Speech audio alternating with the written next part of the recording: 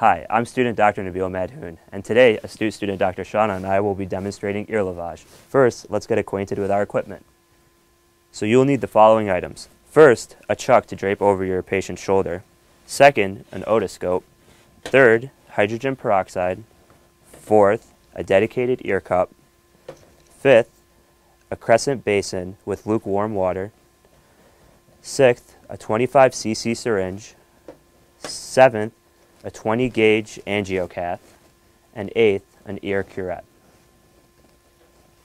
So first you must add your hydrogen peroxide to your lukewarm water in the basin. You add 1/3 peroxide to the amount of lukewarm water that you have.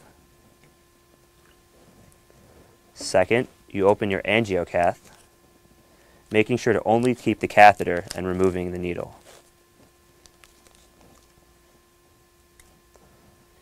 You take the catheter off and then place it on top of the syringe.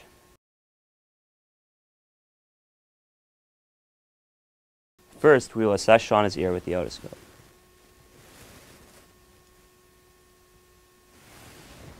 If the ear is severely impacted, we will let the ear soak for 5 to 10 minutes with the hydrogen peroxide and water solution, with Shauna lying on her side. So first, we will drape our patient so they do not get too wet.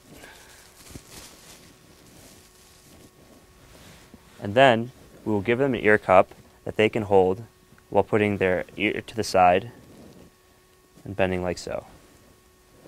So you move the ear posteriorly and superiorly, and then take the syringe with the catheter and angle this anteriorly. And then you release the contents of the syringe.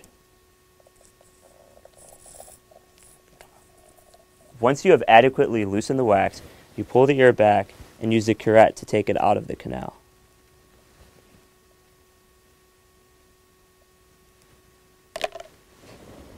Like so.